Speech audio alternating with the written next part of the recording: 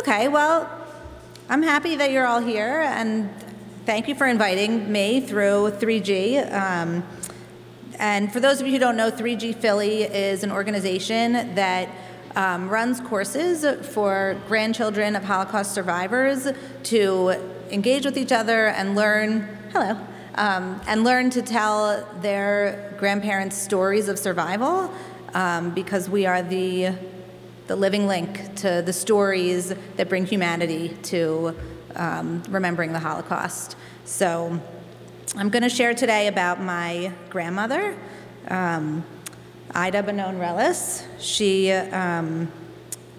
She was my Nonna. Nonna is the Italian word for grandmother, so that's how I reference her, as Nonna. She was born in 1917 in Venice, Italy. And sometimes when I tell people that I have Italian heritage, their response is, well, aren't you Jewish? And I feel like, well, there's Jews in Italy. But I feel like sometimes people don't make that connection. So before World War II, there were about 40,000 Jews in Italy.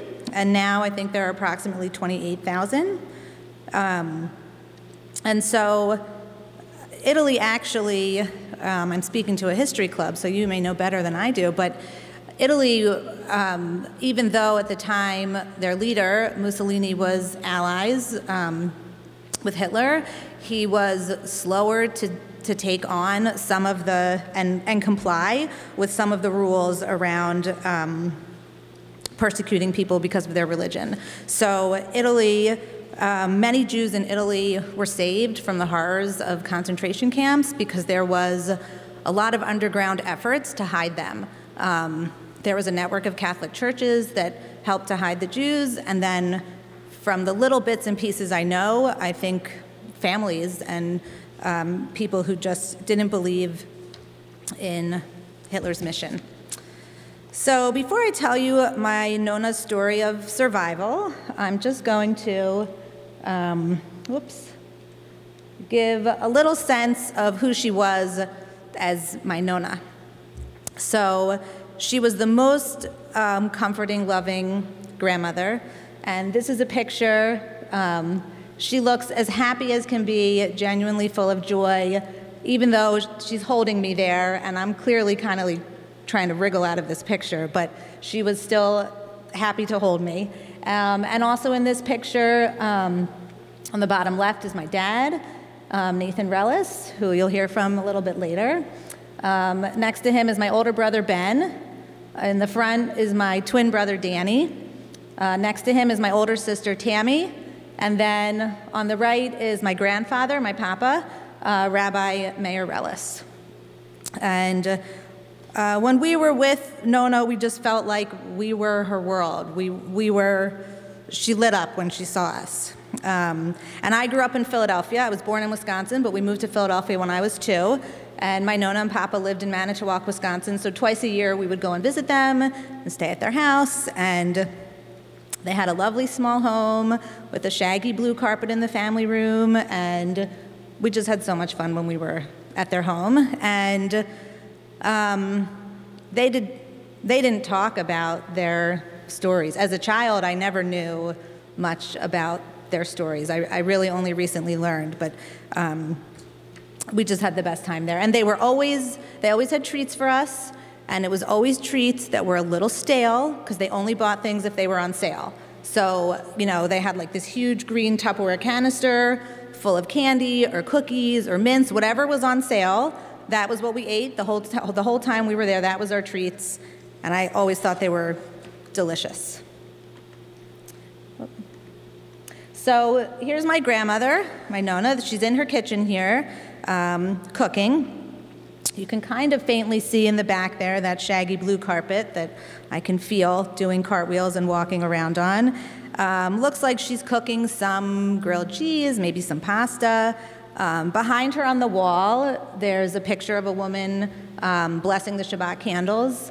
And then tucked in there looks like maybe a picture of the Italian landscape. And that was probably all the decor on her walls, what you see there. And so I don't even know if I ever noticed that, but when I look at this picture, it stands out to me.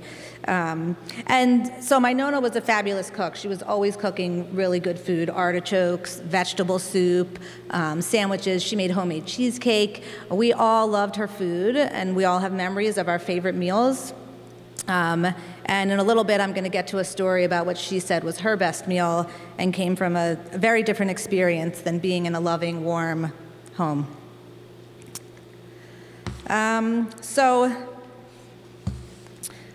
Before World War II, I'm going to go back now. And so my grandmother's family, they lived a very comfortable life in Venice. Her parents owned properties, her father owned a butcher shop, and they had a comfortable living. And so here's a picture of my grandmother at the butcher shop. I think she's with her uncle. And then there's a paper. This is just paperwork from one of the properties that they owned. And I think some of those properties were taken away when the Nazis were coming in, and they didn't want Jewish people to have those properties. But I think, from what I understand, many Italian Jews' stories are largely unknown.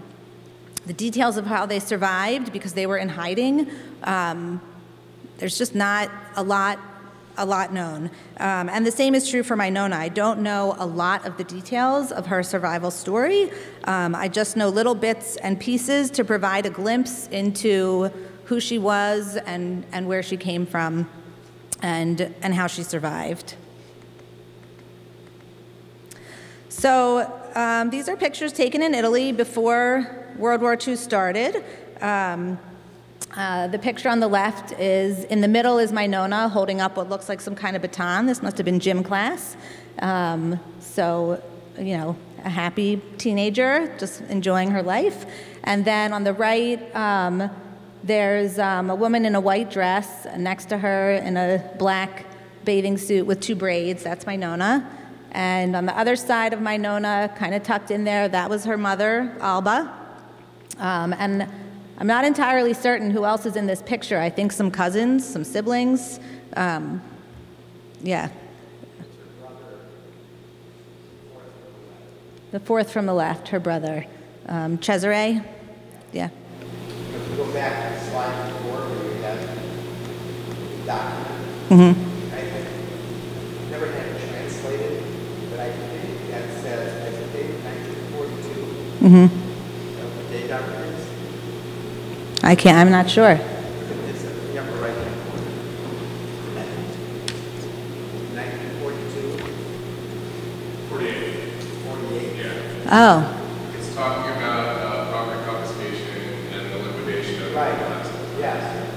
Yeah, I think, I mean, one of the things that strikes me about that is, I think when you think of the Holocaust as a whole, and the pictures you often see are of people who already look desolate, and the way you see them in the pictures, they look, I mean, they just look poor and stripped.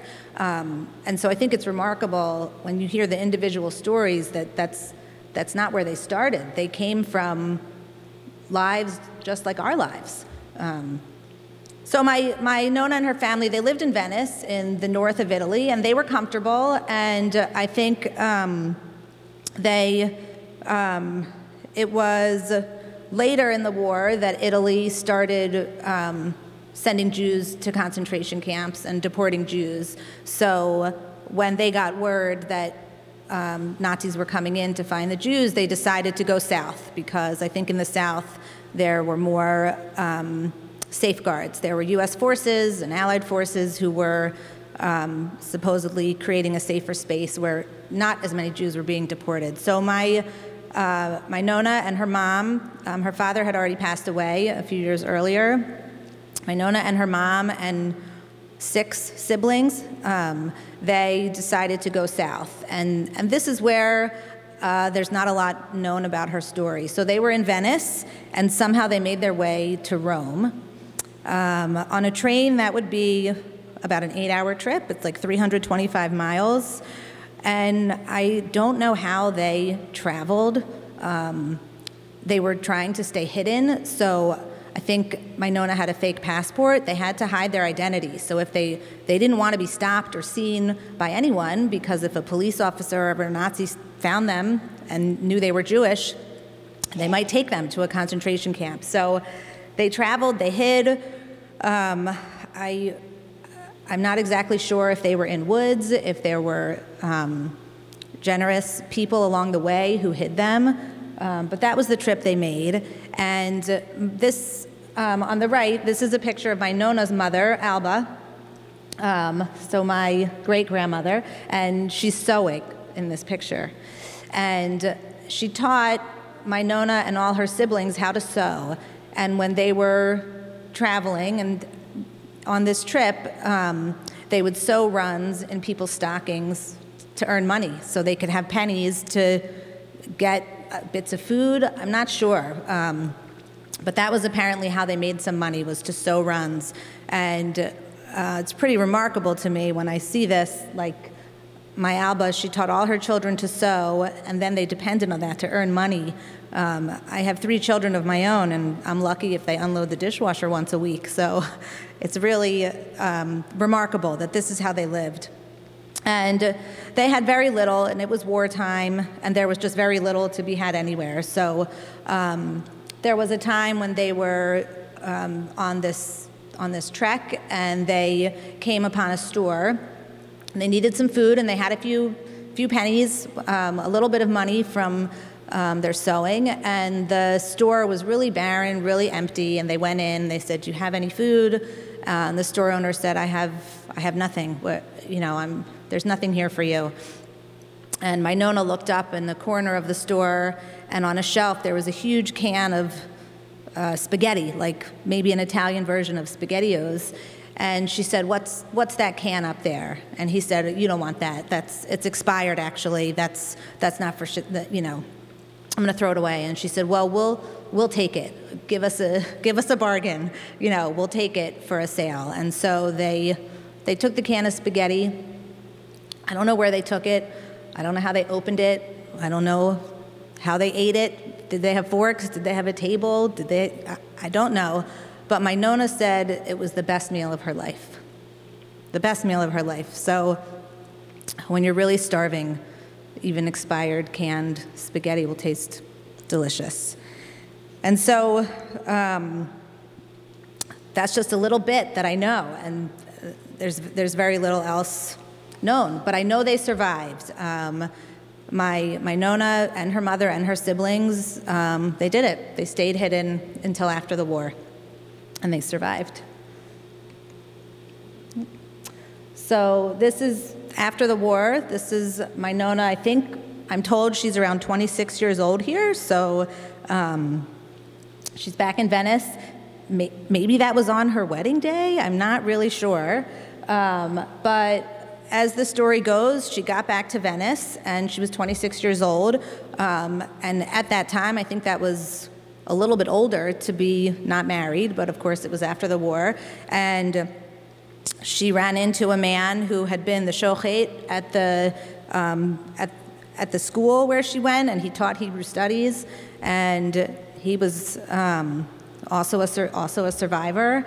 And I guess he said, "Well, we're both, we both survived, and we're close enough in age, and let's get married." And she said, "Okay, this is what my Uncle George tells me." Maybe, I don't know. They were 9 years apart. He was much older. So they were 2 eligible survivors. And my Nona apparently was beloved by many. She had a lot of friends in Venice, and she wanted a big wedding. And my grandfather was the only survivor in his family. He was actually from Poland, but he survived because he was studying in Italy. And so he said, "I'm in mourning, my whole family's gone, I just want a small wedding." And they had a small wedding. And they got married in the Spanish synagogue in Venice in 1946. She was 26 years old. And this paper here, I'm not sure if that's their wedding certificate or another property. No, that's something documenting that her father fought in World War I. Okay. Okay. I guess I have to have these documents interpreted. So my Nona and my Papa, they started a family. They had 3 children. My father, Nathan, the oldest, and his brothers, George and David. So you can see here the picture on the left is my Nona and Papa with my dad, their firstborn. And then on the right is my Nona with my dad on the left and my Uncle George on the right. And the paper in the middle is the paper that shows they were on the list to get into the U.S. When my dad was 5 years old, there was an organization called HIAS that is still in operation today. It's an organization that wants to protect refugees and welcome the stranger. So HIAS helped them get to America, and I think they were told they were coming for a job, but really it was just because HIAS knew they wanted to protect and get people to America. So. And I think last night I was going through these slides and kind of practicing telling this story to my daughters, and my 11-year-old said, well, where's Uncle David? She had 3 sons. And I'm assuming my Uncle David, the baby of the 3 boys, he would have been around 9 months old when they were coming to America. So at that time, I guess they didn't have the time, and it wasn't a priority to take a formal picture. So I'm assuming that's why there's not an updated picture with Uncle David before they left Italy. They didn't have cell phones, so a picture must have been, you have to plan it and hire someone. And so my Nona embarked again on another trip. They took a boat to America. Another long trip, not as grueling as her journey of survival, but I'm sure scary and uncertain nonetheless, to be going to a country where she didn't speak the language. She had 3 babies with her, and so I'm sure it wasn't easy, and I wonder when she was on that trip, did she think about her trip with her family and her survival, and she was leaving her whole family behind also. And I just think when she was traveling from Venice to Rome, and when she was on this cruise ship, what was she thinking? What was she, her mornings, her nights? She married a rabbi. Were they praying together? What were they thinking? It could not have been easy. But they made it to America.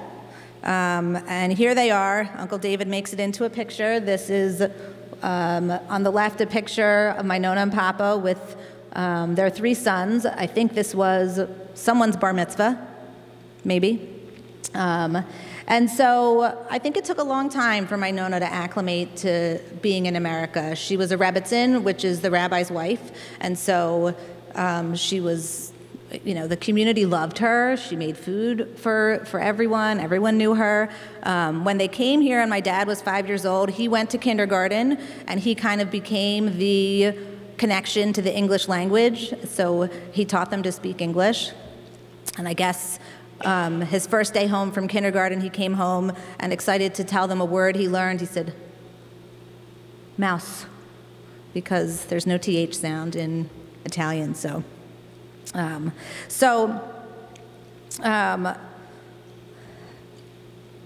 think what I always found remarkable about my Nona, as I knew her, even before I knew some bits and pieces of her story of survival, is that she created a remarkable life for her family, for her children, with very little. She just was very resourceful. She cooked, she cleaned, she fixed things, and when she was finally somewhat acclimated to America, I think my dad was studying for 1 year in Germany, and my sister was born, the first grandchild, so my Nona and Papa went to Germany to visit, and then they made a stop in Italy, and my grandfather was offered a job as a rabbi at the synagogue where he had, I think, been a rabbi before they came to America. And by that point, my Nona didn't want to leave America. She had her 3 boys and a grandchild, but they went back to Italy for 5 years, so my grandfather could be a rabbi in Italy again. And so on the right is my Nona and Papa with my Uncle George in Italy when they went back for those 5 years. And then after those 5 years, they came back to Wisconsin, and they eventually retired in Santa Barbara, California, where they spent time enjoying the beautiful weather. And when my grandfather passed away, my Nona came to live in Philadelphia at the Abramson Center for Jewish Living, and this is where she spent her final years.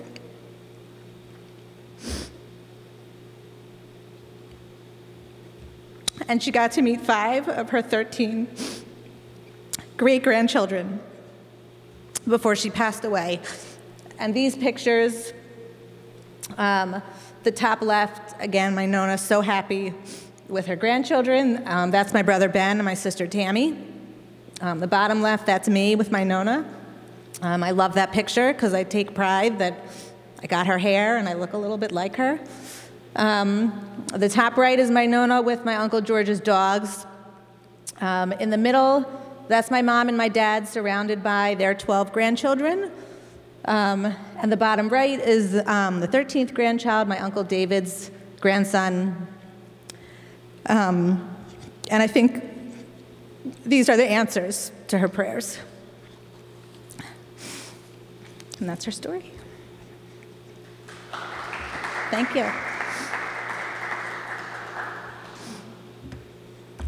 Okay. And I'm happy to take questions. My dad is here to share some more details about my grandfather's story, which is much different. So, yeah. What made your grandmother decide to move to the United States? I think it was because they wanted the promise of a better life. I think that, it was after the war, but I don't think there was a lot, I don't think life was lovely for them in Italy. And I think my grandfather wanted to get to America for the promise of good education and a better life, right? Yeah. Yugoslavia? Yes. What happened to it? Broke up. Horrible. Right. So, shortly after the war, 5 or 6 years after, 1951, I'm saying, Yugoslavia, the map of Italy, Yeah. Yugoslavia is way up north on the other side of Italy, to the right, and they would occasionally fight with each other, Yugoslavia and northern Italy.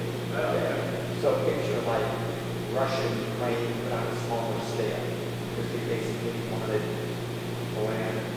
And so my father got very uncomfortable with that. He had enough of war. And he was afraid the war would break out because he said Yugoslavia was unstable.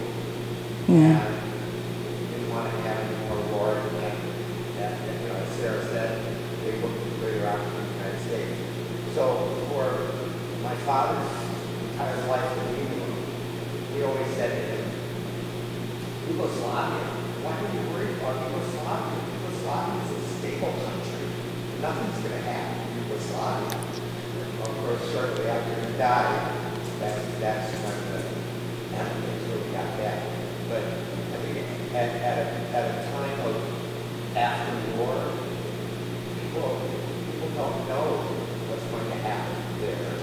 They don't have the kind of stability. They often don't have family.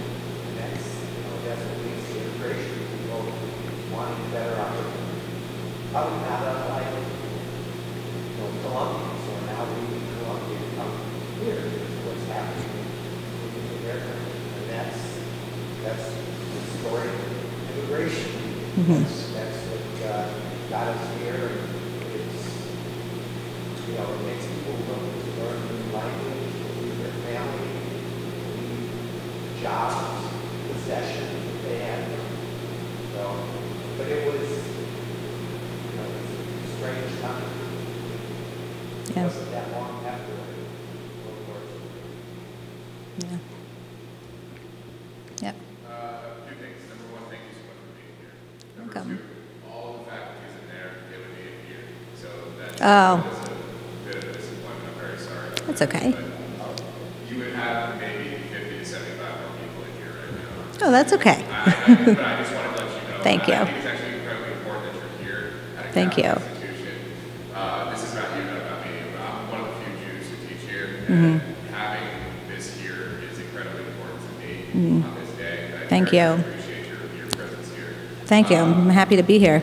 I had a question, but I also had an offer. Any documents that you have that require translation, if you want to send me copies of those Okay. scans, I will get them professionally translated and machine translated so you can have the contract. Okay.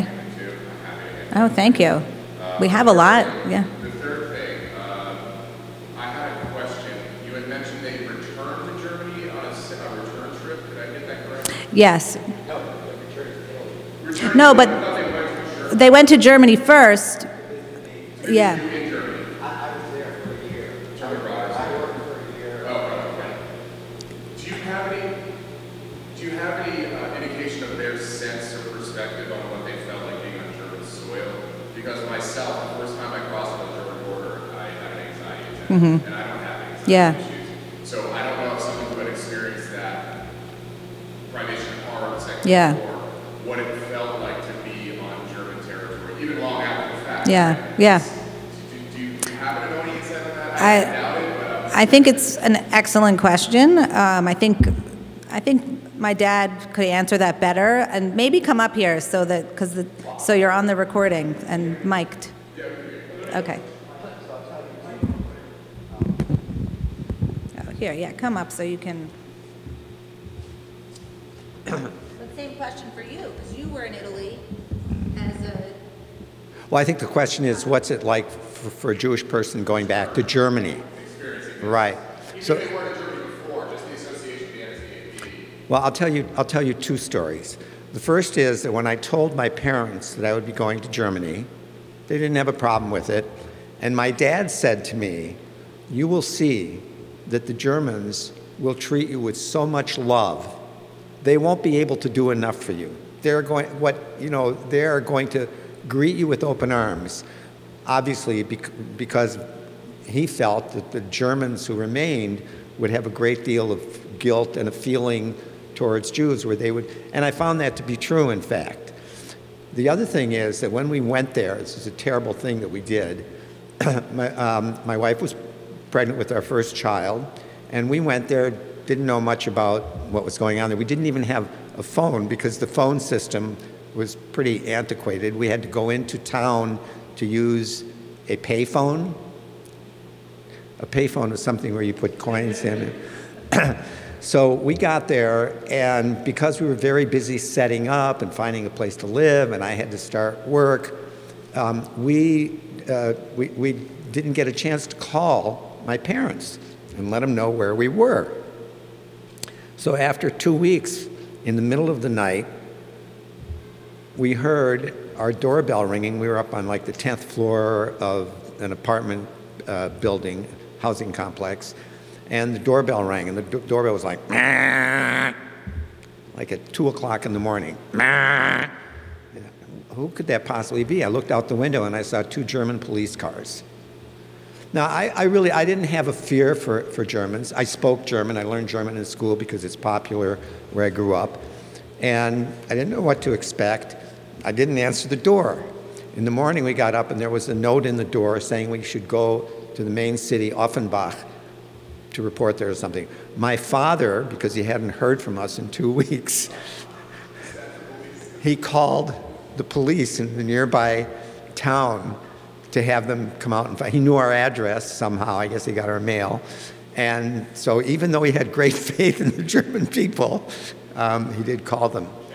But it's something that's very much on my mind because one of the things that I'm curious to see in our lifetimes is around the issue of reparations and frankly, how we as a country will deal with the issue of reparations. Because as a Jewish person, I know what Germany ended up doing, and it's an interesting context. But when they came to visit us in Germany, they weren't uncomfortable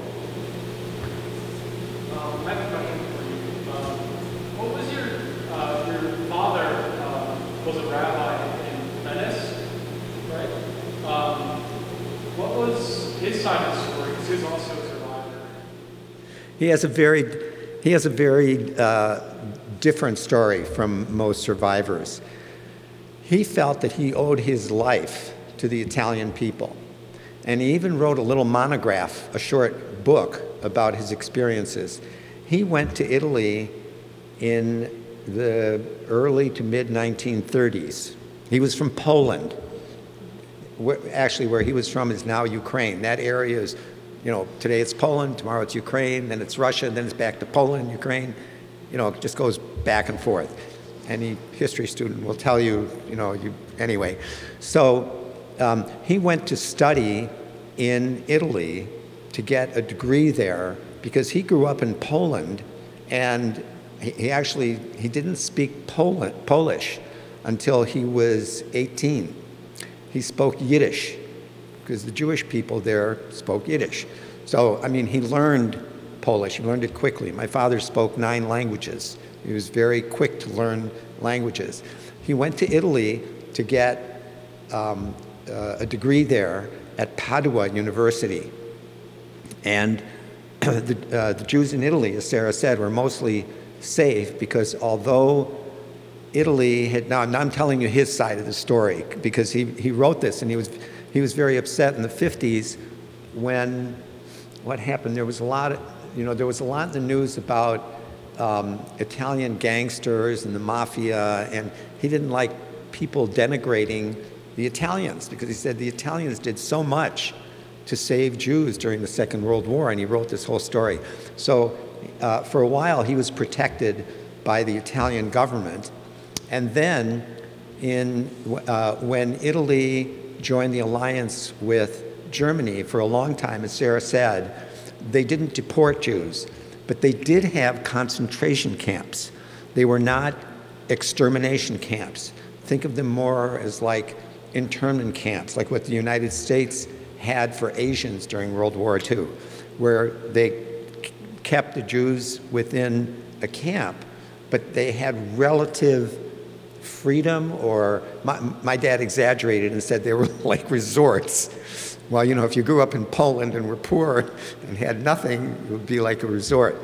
But then he was put into a concentration camp and they weren't allowed to leave, and then some people helped him to escape.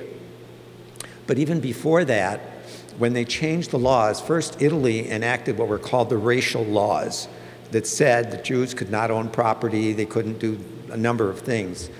And when they started to deport them from the country, they said that foreigners could stay. I don't understand the logic of that, but they did. And then, when it became even more strict, they said, okay, foreigners can't stay, but if foreigners are attending a school, if they're in a school, in a university, they can stay. My father was in a university, but was about to graduate, and he claims that when he had to come to the point where he had to defend his dissertation for his doctorate, he took the exam, and he knew it all. He was really very good. He also majored in philosophy, history, and classics, or something like that. And when it came time for him to defend his dissertation, he defended it, everything was fine, and the professors looked at each other, and one of them said, I think you have to stay here and study some more, so that he would be exempt from deportation. And that was just one example he gave of how he felt the Italians were among the unsung heroes of the Holocaust, having saved countless numbers of Jews. Yes? I'm sorry, it's a heavy question. You mentioned that your grandfather and your father, his side of that, I'm sorry, they what? They didn't survive? No, they were completely eliminated. If you saw, if you think back to the picture that Sarah showed of my family, me, my wife, our 4 kids, our 12 grandchildren, you know, you get some sense that there were families like that in Europe. You know, you see pictures of them, and it's it gives it a certain perspective. My father lost his entire family. No, 2 nieces survived. One is still alive in Los Angeles. She's 105 years old. But he lost his entire family. Never talked about it, never said anything about it. As Sarah said, they never, I think that's one of the unusual things. There are some Holocaust survivors who today do talk about what happened to them. I mean, and the ones who are still living were very young at the time. But for the most part, Holocaust survivors didn't talk a lot about what happened and how they survived. There are a number of reasons for that and countless books that have been written about it. But yeah, my father lost his entire family.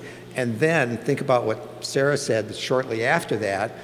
My mother had to leave her entire family to come to the United States. She didn't speak a word of English and still didn't for many years after. But you know, that's part of the story of immigration that we sort of take for granted. We see immigrants coming across the border, and immigration is a problem in our country, but you don't think about what they had to go through and what was on their minds as they made the travel. I do want to make one correction about something that Sarah said. She mentioned how we came over on a cruise ship. It wasn't quite a cruise ship. Oh, yes, it was a boat. And I recently learned that it was a U.S. naval vessel that had been put out of commission that was used to transport immigrants over. 2 weeks on a boat. It wasn't the Love Boat, but it was. Yeah, I don't remember any of it. My brothers and I, one of my brothers and I, vaguely remember, we think, seeing the Statue of Liberty as we came into the harbor, but we don't know if we really saw it or if it's because we saw it in a movie somewhere. But that's where we came in. Yeah. You said they lived in Wisconsin for a while? Yeah. What made them choose to live out there? You know, it's an interesting, well, the first place they came to, you know where immigrants usually go when they arrive in a country? Yeah, but once they get there, where do immigrants end up? I'll tell you where they all end up. They end up where there are people who they already know, possibly family members or people they knew. And as it turned out, after my parents were here for a while, they connected with some people in Chicago who had immigrated earlier from Italy, who they knew. So my father actually settled in the Chicago area, and he taught there for a little while. And then a job came up, an offer came up in northern Wisconsin for a rabbi, and he took it and ended up in beautiful, freezing, Superior, Wisconsin. Very cold. Near sort of where Green Bay is. People in this country aren't quite sure where all those things are, but northern Wisconsin. And the other thing that attracted Jews to Wisconsin Wisconsin's very much a farming state, farming community, and a lot of the Jewish immigrants who came here were farmers and scrap dealers. They settled in Wisconsin. Oh, and I wanted to also mention an organization that Sarah mentioned that you should know about historically and having a lot to do with immigration. And that's the organization that brought us here, or helped to get us here. And that's an organization called HIAS, H-I-A-S. It stands for Hebrew Immigration Assistance Society. And it was to assist Hebrew immigrants, because at the time, a lot of people referred to Jewish people as Hebrews.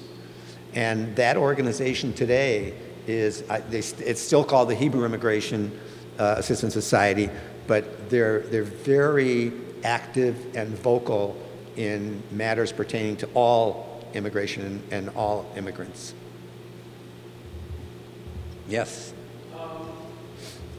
This is a bit of a thought-headed question, but as time goes on, we have less and less people who survived the Holocaust around, and you're the son and the granddaughter of people who lived through it.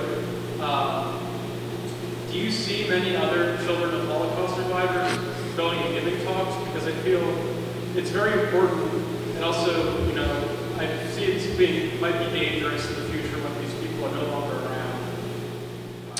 Well, less and less. So we're depending very heavily on people in the field of history education.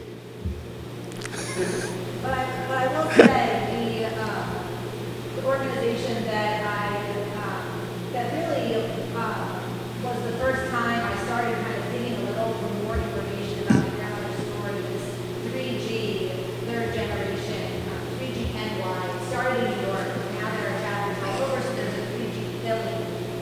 And that organization, their whole purpose is to help grandchildren learn to tell their grandparents' story. And so when I did that last spring, it was 4 weeks, once a week for 2 hours, and it was a Zoom call with all grandchildren who want to learn to tell their grandparents' story. And it was one of the most emotional experiences because I'm logging and I'm looking at the Zoom screen and thinking, like, here we are, like all these other, I had never met these people before. And we all shared our stories, and the leader of the course helped us. They wanted to be a story that brings humanity, and so that's why so much of the story I shared about who my donor was as a person and the moments I know. So that is an organization that really is trying to keep the stories alive by making sure grandchildren know how to tell their stories. And there were a few people in my class with the grandparents still alive, and so they brought a lot more together. So that's a great organization. And if you go on YouTube and look for 3G, a lot of people have recorded their grandparents' stories and watched them. There's a virtual event tonight also. Yes, they're having an event tonight. Memory of the show. Yeah.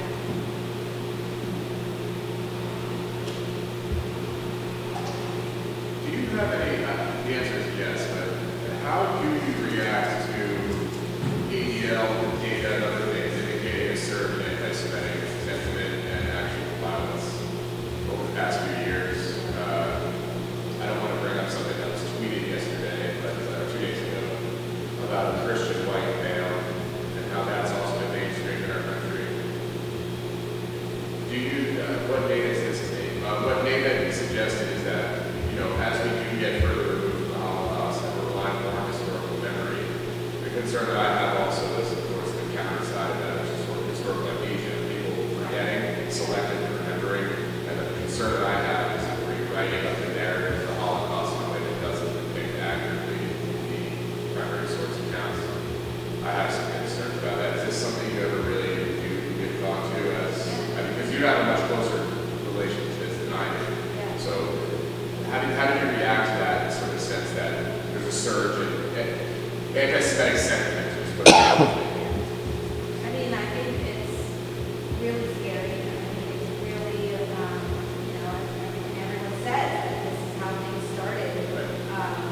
What those pictures of my grandmother as a teenager, I think, well, I have a 15-year-old. You know, this is her life right now. But so the two thoughts I had.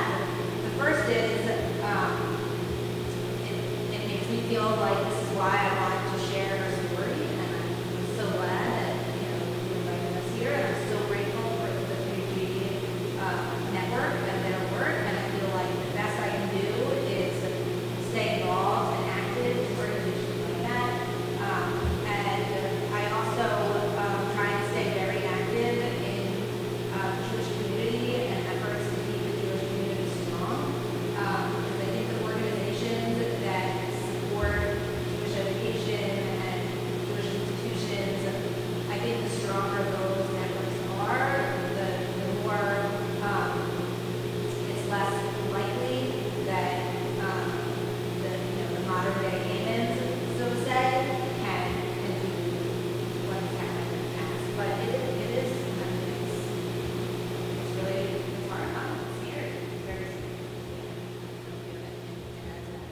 Well, one thing I would add is I've always been sensitive to it and aware of it. 2 weeks ago, I visited my son and grandchildren in California, just outside of Los Angeles. We live in a small community called El Segundo, which is a very, what's the term I'm looking for? Mixed community, all nationalities and whatnot. And a few days before I had gotten there, someone had painted a swastika on the street in front of their house. Now, they're practically the only Jewish people in El Segundo. But, you know, friends of my grandchildren, who are also 15, know that they're Jewish, and that's what they did. The Ring doorbell got a picture of some of them, and so my son went and talked to their parents. Most of the parents were apologetic and so on, but it goes on. It's a concern. But to me, I'm certainly upset about anti-Semitism and sensitive to the fact that these things are done against Jewish people. But I am equally and sometimes even more upset with how it's a manifestation of those attitudes towards all nationalities and races. As an immigrant, you know, you heard me talk a lot about immigrants and immigration. Well, it's only a short time that I've looked at my life or looked back and thought of myself as a refugee. That's what I was. And I'm, you know, nationalized, very grateful American citizen, but I'm very sensitive to issues surrounding immigrants and all persecuted communities and minorities. It upsets me because I feel like, you know, I'm one of them.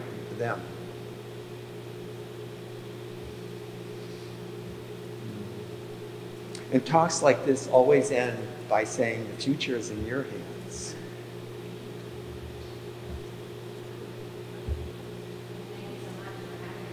Thank you very much.